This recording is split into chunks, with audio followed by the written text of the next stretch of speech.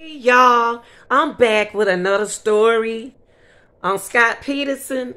See, when it happened back in 203, 202, I felt sorry for Lacey, his wife. He had a beautiful wife, you all, and she carrying his son. She was carrying his son. She wasn't on little stomach. She was a big stomach.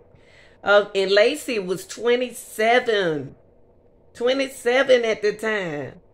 And he brutally murdered her. Her own husband.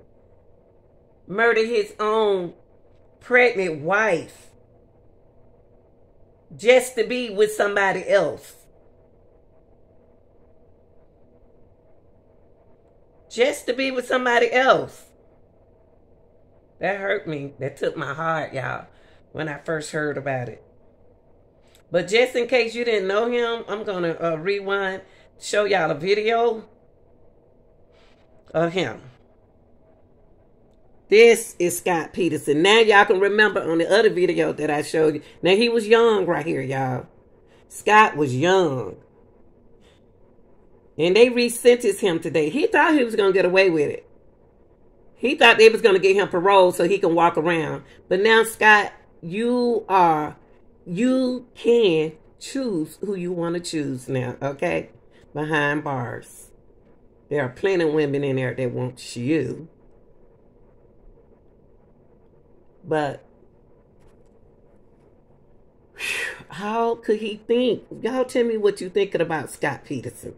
Do you think he should have received parole? Be honest now. Don't play with it, because when it comes down to my news, I am so serious. I am so serious about relationships. My thing is, I want to see relationships survive. I'm sick. I don't like relationships to break up. I don't. And it wasn't just a relationship. He was married to Lacey. 27 years old. Her life just started. And he took it away from her. And he took her from her family. See, when you kill somebody like this, you don't only just take their child. The whole family is, oh my God, is going through something. Scott, you deserve to be behind bars. This him, y'all. This him.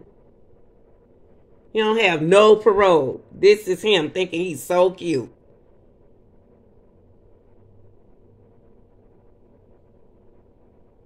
Look at him.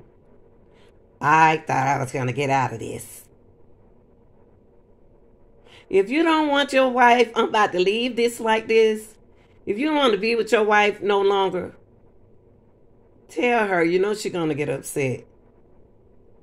But to leave her for another woman, that's no excuse. Especially when you have a good wife. This your girl, Anita Gill. Drop in the comment, do you think he should have received parole for killing his pregnant wife and his unborn baby to be with another woman? Or do you think he shouldn't receive parole? I hope I said that right, because I don't remember. All right, y'all, this your girl, Anita Gill. You know I got them 3 hours to make, so I'm all over the place. But when it comes down to a relationship, I get very angry. This your girl, Anita Gill. Y'all like, share, and subscribe. And I will be back with another video. I'm out of here.